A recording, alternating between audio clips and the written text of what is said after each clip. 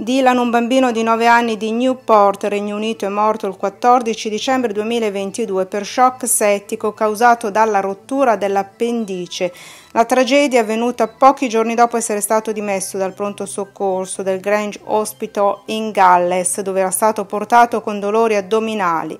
Il 2 dicembre Dylan aveva mostrato sintomi di malessere e vomito che si erano attenuati nei giorni successivi fino a diventare una lieve tosse.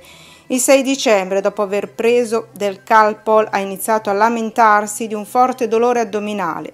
Preoccupato, il suo medico di famiglia lo ha fatto ricoverare in ospedale, sospettando un'appendicite.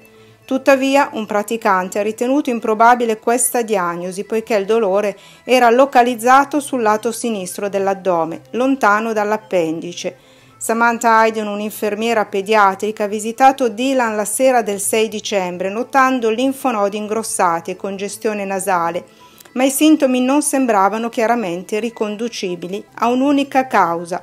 Nonostante ciò, Dylan è stato dimesso poco dopo l'una di notte del 7 dicembre, con una prescrizione di Calpol e consigli per tosse e raffreddore. Poco dopo il bimbo è purtroppo deceduto per shock settico.